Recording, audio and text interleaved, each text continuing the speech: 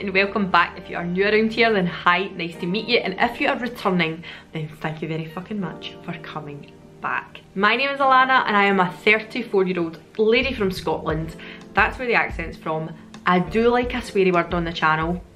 Just so you know, that gives you your wee word of warning there to get the fuck out of here. If you don't like swearing or cursing, that's quite alright. I don't mean it with any malice. So, today's video, oh look, today's video, raised my hand there and then it all went a bit mad.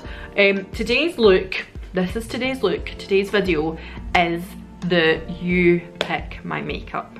So what I done was I went onto Instagram, I was on Boots, I had a lot of boot points. Boot points? Didn't know whether to say boot or boots there. So I had quite a lot of points and I thought, right, what's out just now that people are really into? What's bougie stuff that people are a brand that they always like, things like that people are raving about, and what are really good staples from our drugstores? So I hate saying drugstores because you don't really say it here in Scotland. What we just say is Boots, just Boots or Superdrug, that's just what we say. But I gave lots of options. So for instance, I went onto my stories and I said, okay, I'm thinking about getting, I want you to pick my makeup. Which primer would you choose? Would you choose Fenty or would you choose Physicians Formula? And put a poll on it. So that is how this came to be. That is how this video came to be. And I picked up a lot of nice new stuff. Some things I do already own. Obviously Boots points, like, you know, I had a lot of them, but things are expensive. So like this alone, you know, you're looking 30, 40 pounds for this. So things are expensive. So I couldn't afford all of it with the Boots points. So what I done was throw in some items that I maybe already owned, but were in similar categories. And then that way, if that came out on top, I was like, well, for instance, the Becca highlighter was one of them and everybody wanted to see me using that. So I thought, well, I already own that. But let's be fair here. I'm not a millionaire, I make no money from YouTube, and I am actually a full-time nurse. So this is how I have done it. I've done it this way and I hope that's okay with everybody. It's still you picking my makeup, it's still all things that are available at Boots, and you can still pick up and buy at Boots. It's just so happens some of the things I already own. I hope that's okay. But if you like the look of this and you would like to see how my thoughts and feelings go, and first impressions in some cases, with what everything is on my face today, then just keep on watching. Alright, where to start? So, it is 2:30 in the day and we do have quite a lot of nice natural sunlight. Yes! I'm really hoping, like, I know it's not going to happen to April, I don't know who I'm fucking kidding, but I am really hoping that soon we're going to come away for these dark, dismal days and nights. But funnily enough, it was snowing earlier as well, so, you know, Scotland is one of these places you can have 4 seasons in a day. Easily. You could probably have 5 if there were 5. Anyway, we're going to start off with, sorry, I suppose I should keep the lid on, make it look fancy. This is the Fenty Beauty Pro Filter Soft Silk Hydrating Primer Base. I got the hydrating one, that was the one. Basically, what I'll do is I'll tell you each section what I put up and what you guys picked. It's weird saying you guys because I know I'll have a lot of people on Instagram who don't necessarily follow me or vice versa, because they are kind of, they're one and the same, but then there'll be a lot of people who just don't watch YouTube, a lot of people that just don't use Instagram. So what I put into this category was only 2 things: the Physicians Formula Spotlight Illuminating Primer, or this one here from Fenty, and this is the one that won by a mile. So I have obviously already done my skincare. Let me just pin this hair back. It's getting lighter and lighter by the day. I really need to recolour it, but while I wasn't feeling very well, I just thought that's the last thing on my mind. So it is looking a little bland. Right, so, oh, fuck's sake, see these bits of hair. Now I look like 1940s, or, you know, that kind of style. Right, so I'm going to use 2 pumps, do we think? I'm going 2.5, right? I think that looks like a reasonable amount. And I'm going to use this as my primer slash base today. I'm kind of more dry than I am oily, but especially at this time of year. In the summer it's different, but I prefer to look dewy than I do kind of dry. And to be honest with you, I don't wear enough heavy foundation for it to really break up around about my face. That's probably the best way to explain it. But today the foundation that you have picked is a full coverage, so how this will go, I actually need to have another pump. I've not got any on my head yet, So I've got another pump to do the top of my head. I've never used this primer yet. This is the first time I'm using it on the camera today. It feels nice. It doesn't have that overly silicone-y feeling that some primers that have like that, the blurring primers, they're not really the ones that I like. But what I will say is, I don't think it's leaving my skin feeling super dewy and juicy either, so we'll see. It also doesn't feel overly moisturised, and I did obviously put my skincare on this morning. It is now, as I say, later on in the afternoon, but it doesn't feel as juicy as I'm used to. I usually like some a wee bit more juice to it, a wee bit more oil maybe. So next up, the foundation that you picked. Do you see this behind me? Just causing carnage back there. Do you mind? So yeah, as I said in the intro, I gave you options that I maybe already had in my possession as well, because I don't have that much money. It's a bit crazy to think I would be able to buy it all. But I always gave like a kind of more high-end option, kind of trendy option, and then like more budget kind of things. So I gave the Fenty Beauty, and I'm sure again this was the hydrating, this was the option that I gave. I gave the Lasting Radiance from Rimmel, which is one I already had in my possession and thought I need to start using that again. I gave this one, which is the Laura Mercier, and I gave the NYX Born to Glow, and again the Laura Mercier came out top trumps here. And this is the Flawless Lumiere Radiance Perfecting Foundation. Now, I did speak about this in my Watch New in February, and I didn't realise this was a full coverage foundation. By the name of it, I just kind of thought that's going to be a nice dewy, like lit from within sheer foundation, but it is certainly not. So I picked up the shade 1N2, which is Vanille. Now on the camera this looks kind of yellow. Next to my skin it actually looks really yellow, because I am fair, I'm light, but I'm also this funny shade of pink. We've talked about this before. It's a brilliant Scottish phenomenon where you can be nice and fair, and in the sun you might go a nice shade of lobster, but I actually in the sun do take a tan. Obviously I always wear SPF of 50 anyway, but if I wear SPF I do tan. I go into more of a kind of pink brown. That's why I always struggle with bronzer as well, and I don't really like orangey bronzers. I always like one that's a little bit more on the red side, because that is the natural colour I would go. But it's definitely a tan, it is not burnt, I promise you. I just look a little more flushed, whereas Alan is very olive in skin tone. He goes completely and utterly, like he just looks at the sun and he goes dark, dark, dark, and very, very olive, sallow complexion. Now this I'm going to take a couple of pumps of as well, because the pumps are actually very, very small. So I'm going to take 3, right? And the thing with this is, when I put this on, this was actually really pale on me. I also tried it with my hands, but because it's not that emollient texture that I'm used to, it didn't really work. So today I'm going to try it with a brush.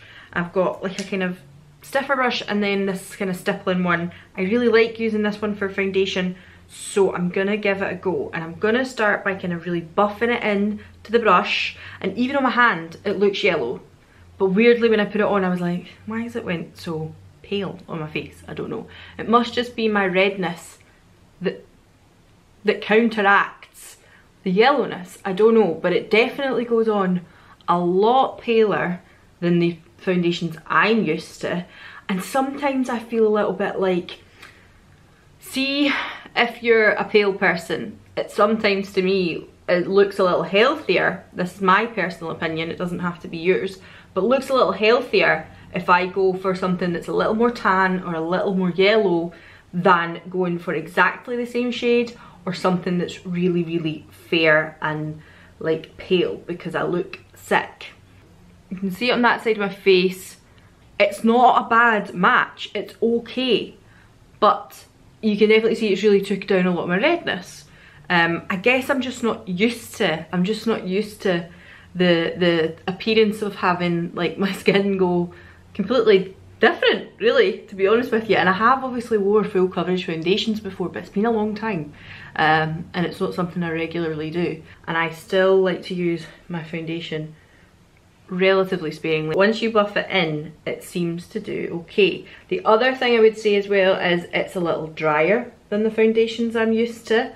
Initially when I put it on I was a bit like, what? Don't know about this, but What I will say is that after a few hours of wear, the radiance, the flawless radiance claims, I can see why it's got that name. Because to be honest with you, my skin did look luminous and it did look nice and radiant, and especially under whatever lights there was in my house, I was like, my skin looks okay actually. It looks like normal, nice, radiant skin. Let me zoom you in and show you my skin close up with this on as well. Alright, so you can definitely still see my skin coming through. I'm not going to say it doesn't do that. Around right here, it doesn't really gather or anything like that, but as I say, I really have only kind of placed it here, the excess that was on my brush here, and then here I put a little extra as well. It has gathered a little here, just in between the brows, but not horrifically, and there's not really anything like in the smile lines. Here is where I am experiencing, oh sorry, something on the lip. Here's where I'm experiencing the most amount of kind of peeling and things from retinol at the moment, and actually it doesn't look too bad. It looks okay. So I'm now going to go in with the Shiseido Synchro Skin Self-Refreshing Concealer, and I got this in 201, which this one on the skin looks really like it matches me, but when I put it on my face it goes a little yellow. You can't win. So with this, again, I'm just taking it on the tiny little areas where I maybe got some pigmentation, where I just need a little bit more coverage. I really like the applicator of this. I don't know why, but I kind of like that it's like flexy. I don't know. And I'm just going to take it ever so slightly here, and it certainly sets more than Glossier Stretch would do. If you don't like Glossier Stretch because you think that never sets down, that's not for me, this one certainly does. But obviously for me, I'm aware of how creping can occur a little easier when you're using something that sets a little. So I think you have to work kind of fast with it, not too fast, it's not ridiculous, but a little faster than the Glossier Stretch. But it's not like one of the ones where you would have to do your eyes and then like don't go and do anything else and leave it there. It's not that bad. Alright, so that's the second or third time I've had that Shiseido on underneath my eyes, and I have to say, might be unpopular opinion, I don't love it. I really don't love it. I've heard so many good things about this concealer from people who loved Glossier Stretch, people who like that kind of thing, people who are a little bit older and they say it's really luminous and they like the dewy skin look and they like that fresh, like almost sweaty glow.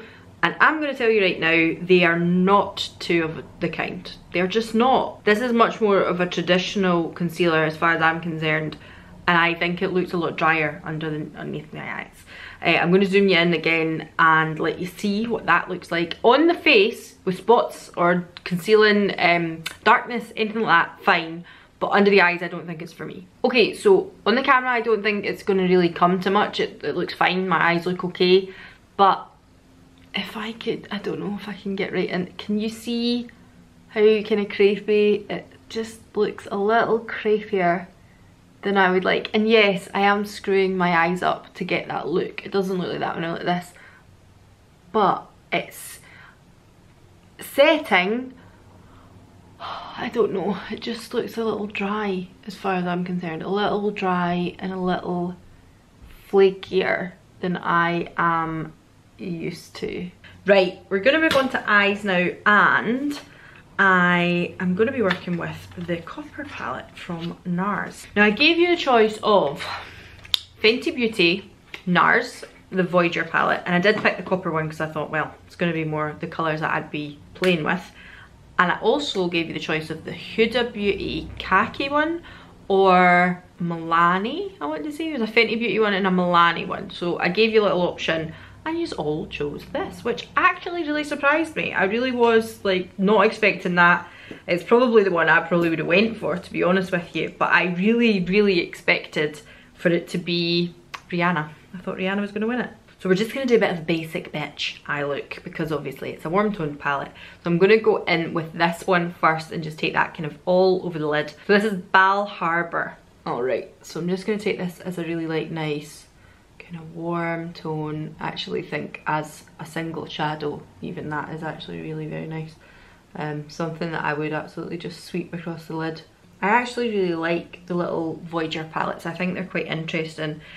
Not interesting, they're not, you know, unbelievably like innovative or anything like that, but I like them because it's kind of like I could throw that in my bag, take it somewhere, anywhere in the world, and I think I would have enough in it to achieve what I needed to do. I think it's a palette you could absolutely just take and have and love and use for a million different situations. I don't think it's going to be something that you're going to only use once. It's a very good kind of everyday, day-to-day palette. I'm going to go in with this one now and kind of deepen up in the crease. And I'm going to go in with a slightly smaller brush, but this beautiful kind of real orange colour, which is called Ocean Drive.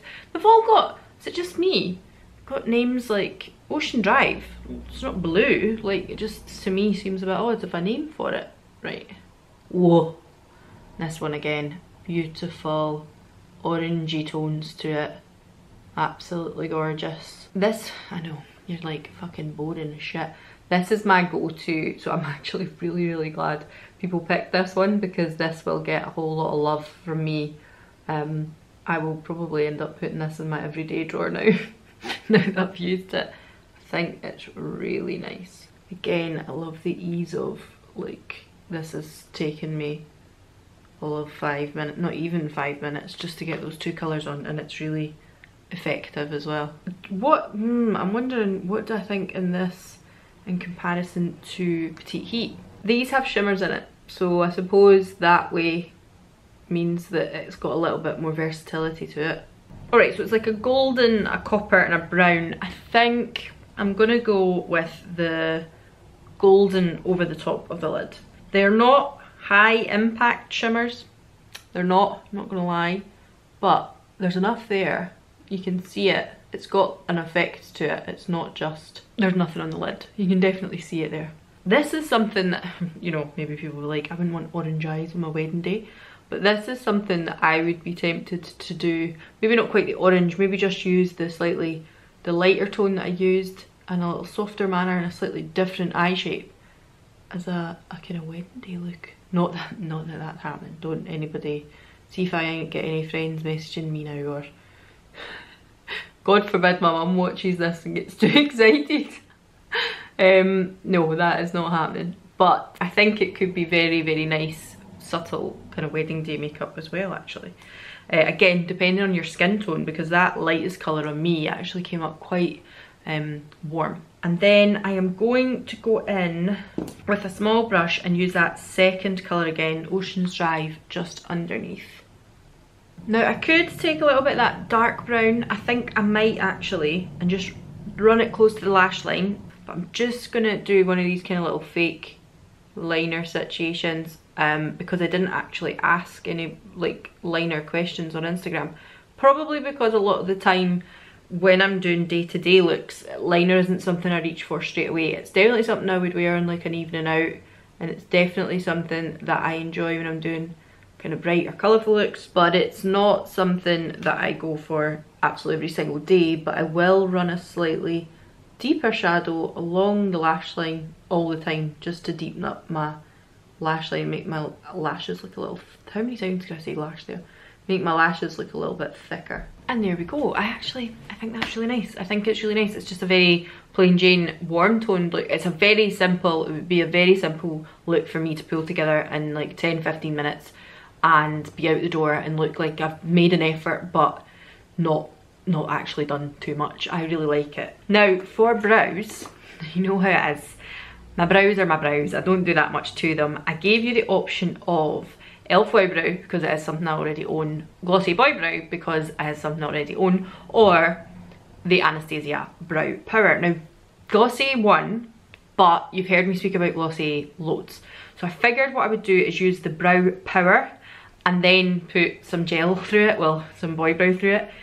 I'm a little dubious about this because me and brows, I'm not very good at them. So let's give that a bash. I'm going to just put a little bit more through the front here and I'll be back with you.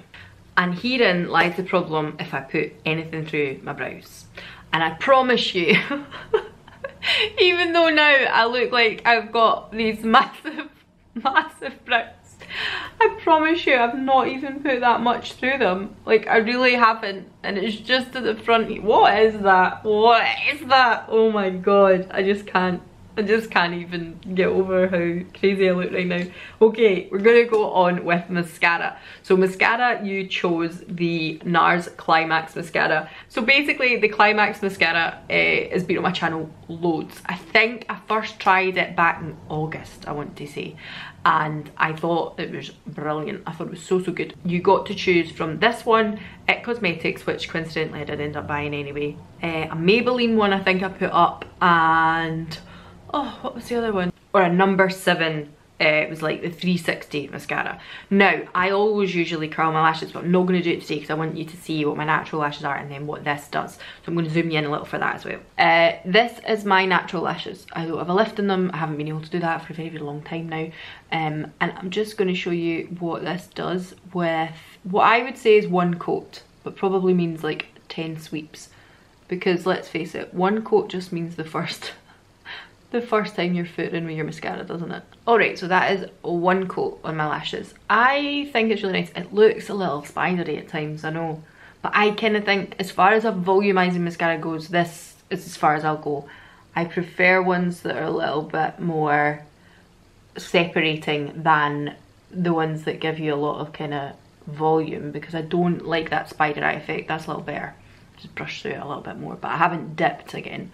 But that's my natural eyelashes, and that's it with the Climax on. I really like this mascara. This would be my night out mascara when we were able to go out.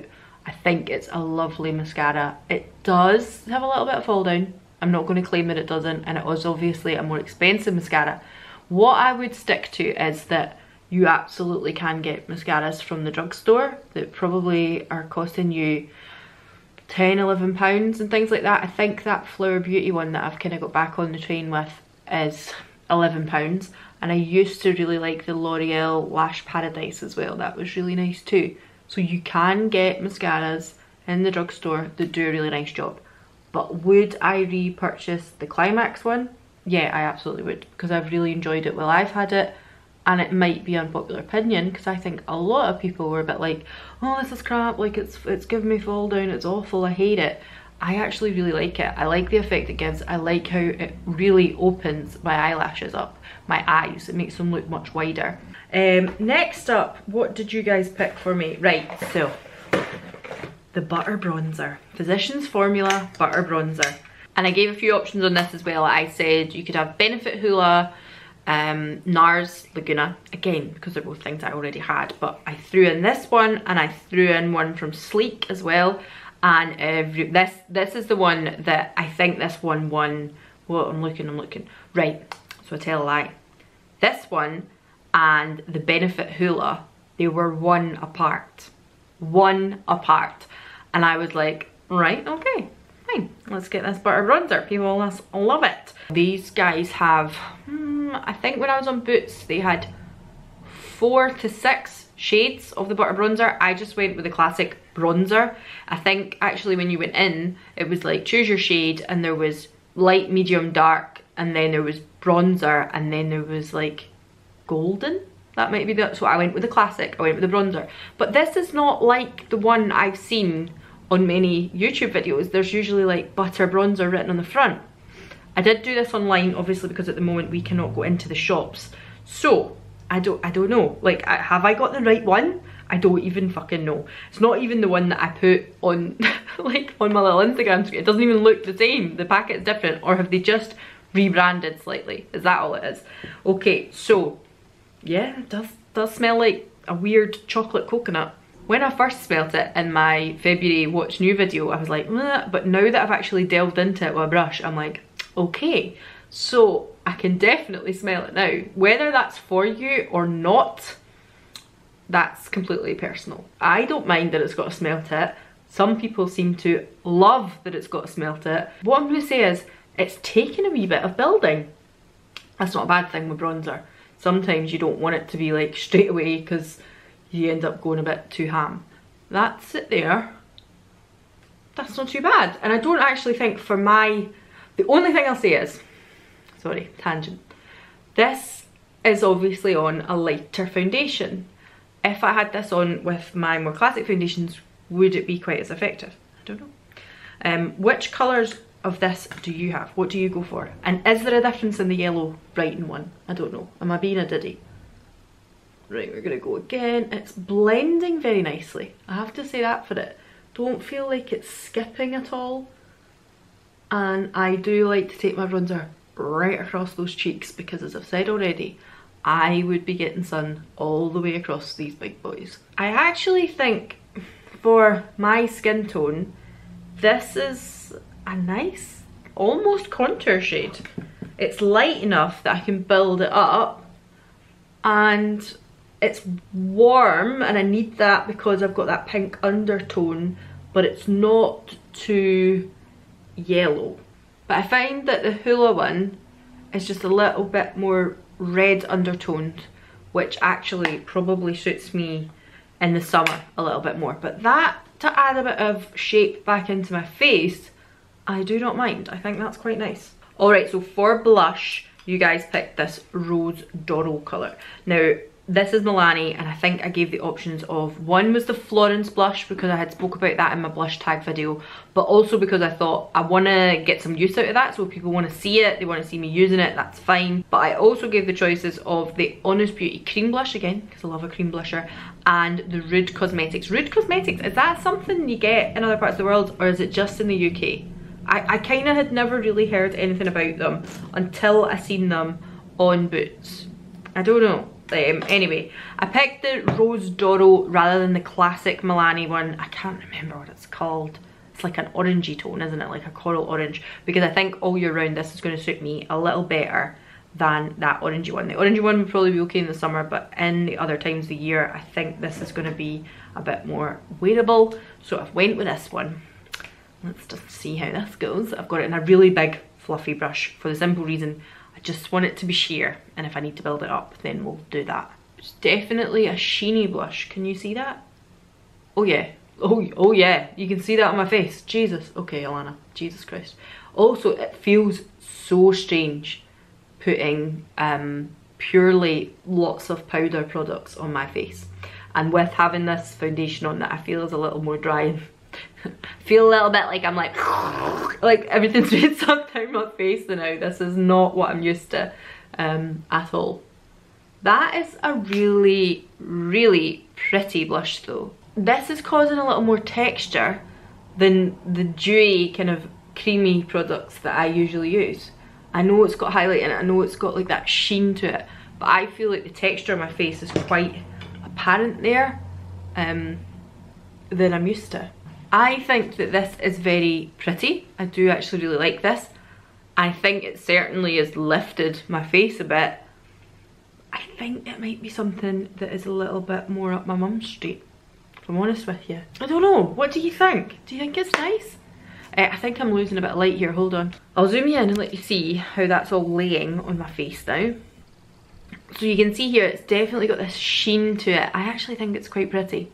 The bronzer is blended beautifully, that's really nice. And here, on this side, again, sheen is nice, it's okay.